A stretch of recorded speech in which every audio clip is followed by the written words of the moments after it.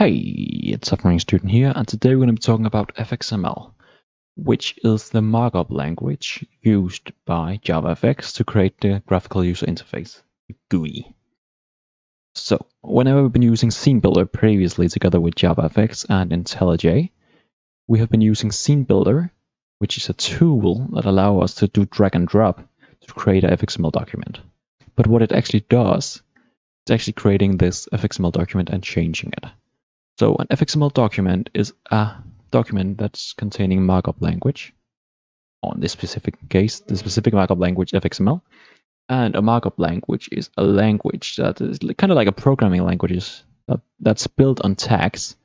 For example, this is an anchor pane tag, and it contains like the position and the size of our anchor pane. And for example, the anchor pane is connected to some kind of controller, which allow us to do some kind of interaction between our FXML tags and buttons and stuff, and allow us to actually use the code to interfere with it some way. But let's just talk about FXML for now. So now we just have the basic FXML, which is just an anchor pane. But let's add some stuff in Scene Builder. We can add a button, for example. So now we have just a button placed on our anchor pane. We would remember to save. So now the FXML updates automatically, and we can see it have a child, which gives this, it is a children tag, which contains the button tag, which allow us to have some kind of specific position for the button, and a size for the button, and the text that's on the button. And the thing that we actually haven't been doing so far, but what you can is actually also change all of this stuff, both inside Scene Builder, but also inside the FXML document. So I could change the text of the button in here directly in the code as well if I wanted to. So I could change this, for example, to button, or I could change it to hello world if I wanted to, or I can change the size of the position and so on.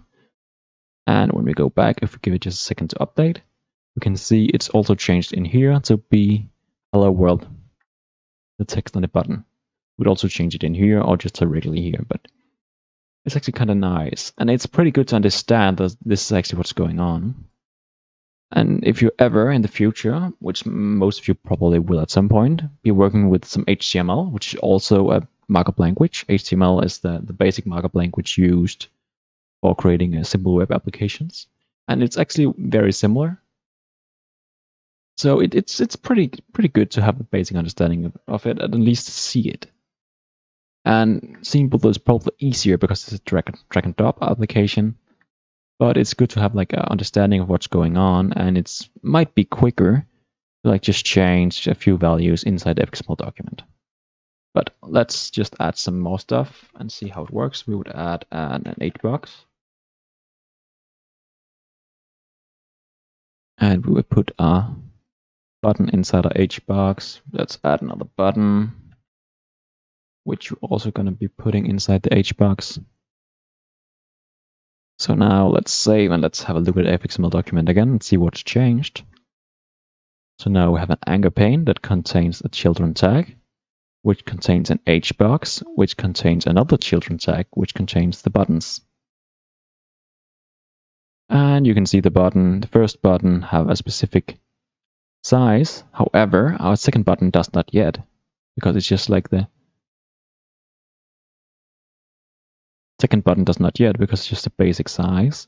But we could either change the size inside Scene Builder, but we can also just copy paste, for example, this, if you wanted the exact same size of the button. And now they are the same size.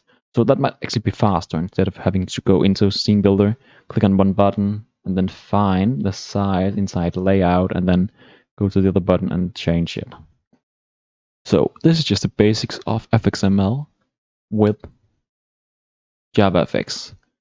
And it's pretty good to at least have a basic understanding of how it works, which might be helpful in some situations, like it can be faster. But otherwise, this is just the basics of FXML for now. Leave a like and subscribe, and have a wonderful day.